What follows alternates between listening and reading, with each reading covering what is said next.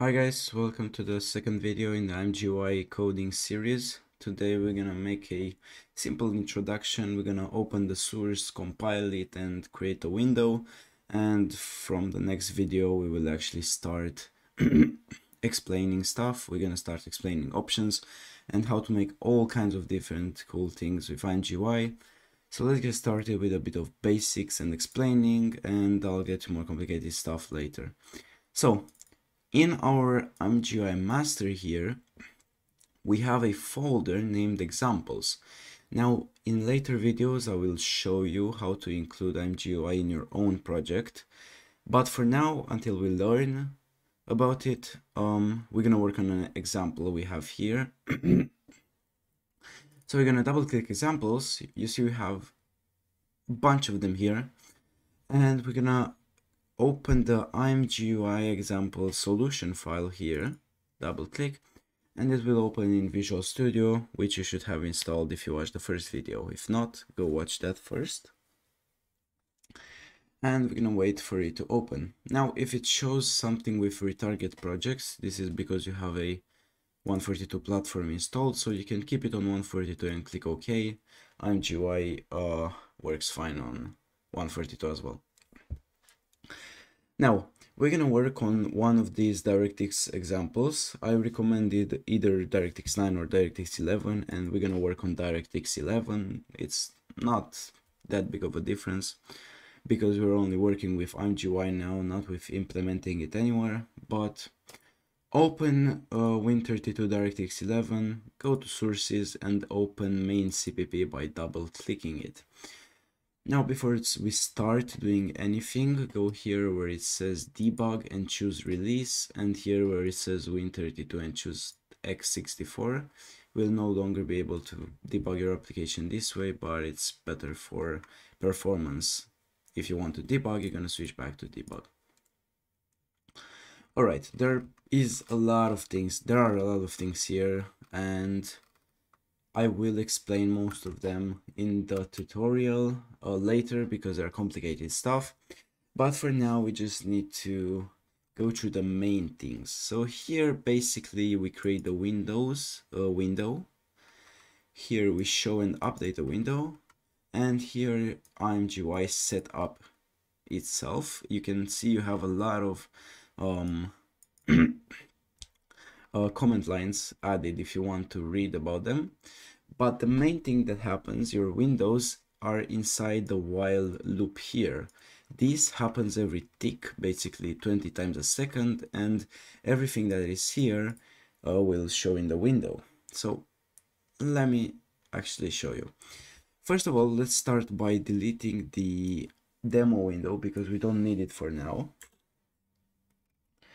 And we can also delete everything here because I want to explain everything. So you don't actually need here. You can delete everything from --2 and --3. So delete these windows.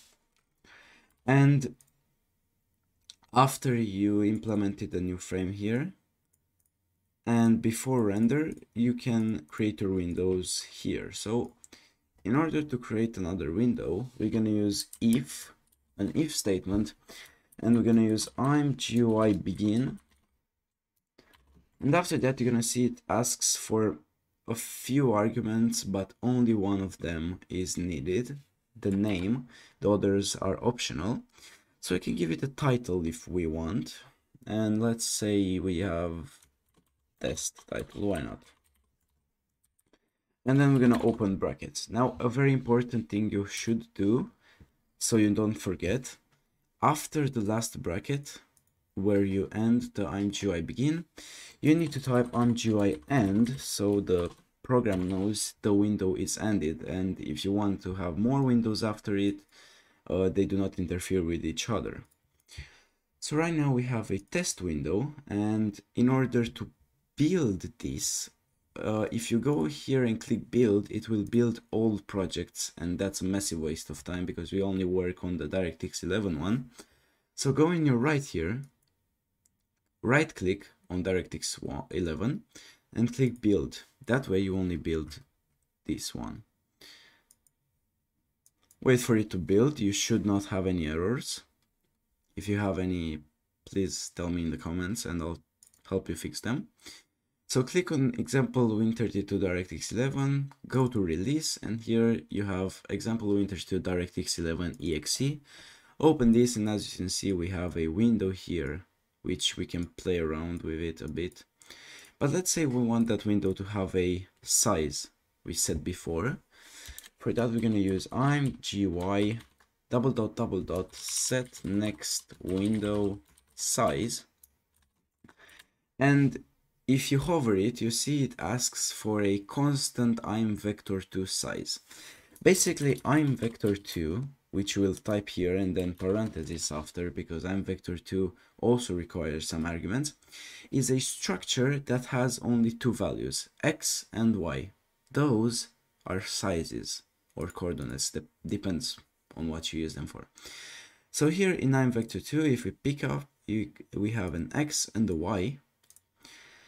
And let's say the x is the length, the y is the, no, the x is the width, and the y is the height.